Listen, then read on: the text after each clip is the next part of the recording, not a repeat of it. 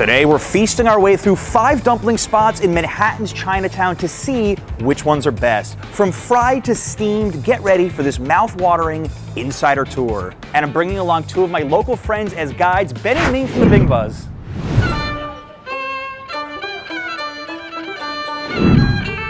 Is there anything more iconic than a fried dumpling from a spot like Tasty Dumpling? This spot has been around for so long. It's so iconic. A lot of people have grown up on this spot, and after a game of basketball, come here and grab a little snack. So all the kids in the park love this place. Yes. Are you the guy from YouTube? Wow. Yeah. Oh my god. Hi. Hey, how are you? Glad I'm eating at a good place. It's her first time eating a dumpling. Oh, nice. What'd you think? All right, well, enjoy. Nice meeting you. Wow, usually the spot is like packed on the weekends. Packed. This is actually, I think, the quietest I've ever seen it here. Yeah, really. Can we get 2 orders of number 1?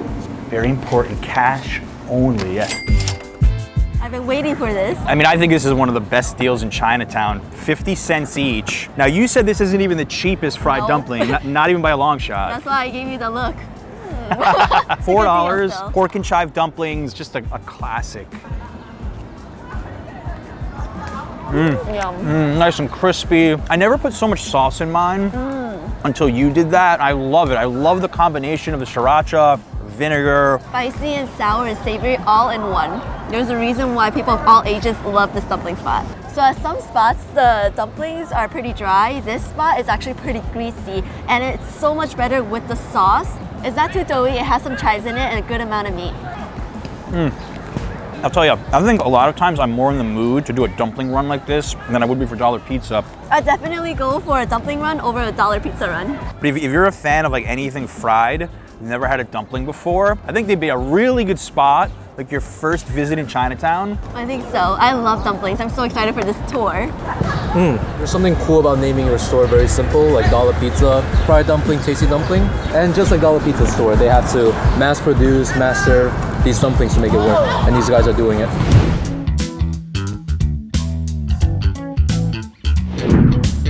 All right, Ben, we've got a wild card for this stop. Instead of your traditional dumpling, we're gonna get a shumai. Yeah, we had a stranger took us here one time and we fell in love.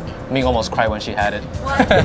This is amazing. I love this place. And these dumplings are a little different, but I'll wait for you to try it. Okay. As you can see, it's a little more of an open kitchen and a nice place to sit, a lot of sitting. So you could easily do a sit down here if you want. Oh yeah. What is this? Yes, it's a hot oil. There's a better with the sauce. I'll do another one. One more. Okay, sure. How hot we talking here?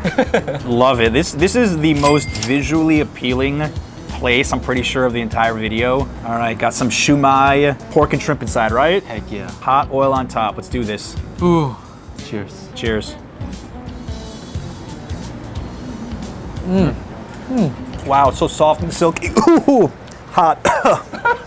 What happened there for the other amateurs? Too much hot chili oil for me? Yeah, but now that you see it coming, you won't do it again. You've never had this before, don't down the whole thing. I should have been warned when Ben was like, I'm like, why is he doing that? Okay, and then it hit me. Well, wait till Ming comes on the camera, she's gonna drink the soup. Okay, much better. Get a little bit of that heat from the hot oil. I like how silky it is. Yeah. But man, this thing's got a kick. Look at how plump the shrimp is, and there's a good amount of pork in here. Oh yeah. Scallion lays on top beautifully. All right, my only thing is next time less of the hot oil on top and we're good. Like I didn't need that second round. The second round was snuck up on me. These are pretty much the wonton. These are technically shumai, and shumais are actually a little bit exposed, but as in the name Wonton Garden, they're actually very similar to the famous wonton that they serve. Yeah. The wrapper is much thinner. It's square wrappers, much thinner, so it floats better in the soup that they made it. And yeah, if you ever bring your friends to Chinatown, this spot won't disappoint. No, I know I already love this. Oh, Ming just put me to shame. She's like, John, I could drink this soup for breakfast. You can't even handle it on one shumai. I'm ruined. I'm ruined. Shumais and wontons are technically dumplings, and now all dumplings are wontons and shumais. And this is why I hang out with Ben and Ming so much. They teach me a lot about Chinese food, Chinese culture, what's too hot for me. Make sure you subscribe to their channel for more adventures like this. Bing Buzz, linking in the description. Ming Deluxe Greenbow is one of my favorite spots in all of Chinatown. This place has been around for so long and hits every single time. So many people come here, visit here, and get everything on the menu. There's such a variety, but today we're gonna eat some soup dumplings. Love soup dumplings. I'm getting the xiao long bao. Boom. Crab and pork mix, $9.95. Cash only. Everything's cash only today. Most of it, right? Is that Venmo? You can do Venmo. Oh, you could Venmo? Yeah. Cash only or Venmo. Ming, have you ever had a soup dumpling on the street before? No, I don't think so. This isn't really, would you consider this street food? Usually no, but first time for everything. All right. First thing we're gonna do is we're gonna bite a little hole on the top so that you can let the steam come out so you don't burn yourself. Now this hole, you're gonna pour some vinegar onto it. Into it, I mean. Whee! Okay, all cool down so you don't burn yourself. You pop it in your mouth. And that's how you eat a soup dumpling. Ben and Ming in our video showing Chinatown's most popular eateries did go to Joe Shanghai where they properly showed me how to eat soup dumplings. I was doing it wrong all those years. I saved it, I saved it. You want to pour the vinegar for me? Yeah. Thanks, Mom. And just down the rest of it. And drink that soup. That's the best part of the end right there. The soup at the end, oh, the vinegar. That's the missing link right there, that vinegar. I haven't been to every spot, but as far as soup dumplings are concerned, Deluxe Greenbow's always been my favorite. It's really up there. All right, John. Asian dad style. I think I missed Ming's tutorial, so. He fell asleep during Ming's tutorial. All right, show us how it's done one bite.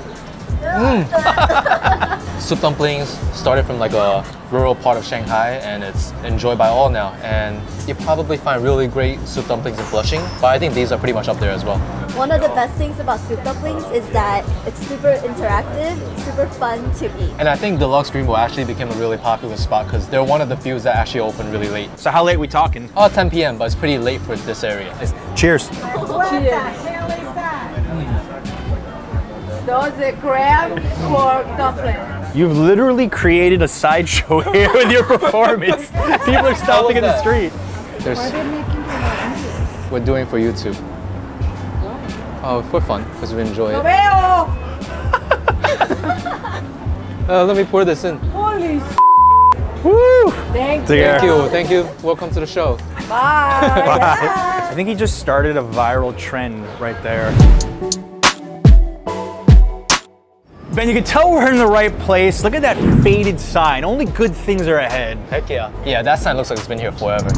This place doesn't need any help with exposure, but this area could use a little more exposure. This side of Chinatown doesn't have all the fancy, cute dessert shops, but this one is definitely one to check out. Hi, 102, 10 dumplings. To go. $5.75. Man, we got lucky today because last time we walked through here, we couldn't even get through. It was like people on people. We're in business. These look way different than the ones at Tasty Dumpling. Yeah, I think this shape, this way of frying it is very uniquely to Super Taste. It looks like a Chinese taquito. Our friends who frequent this place showed us the right way of eating this. All right. Let's pour it all in.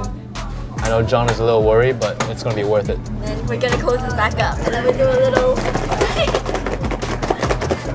and then, voila! I've never seen a dumpling like this before. We're ditching the chopsticks, right? We're just going in with the hands. Heck yeah. All right, this is a lot of chili oil, but I'm just gonna take a bite. I'm not gonna down the whole thing like last time. You'll be all right, John. All right, let's do it. You'll love this. Cheers. Cheers.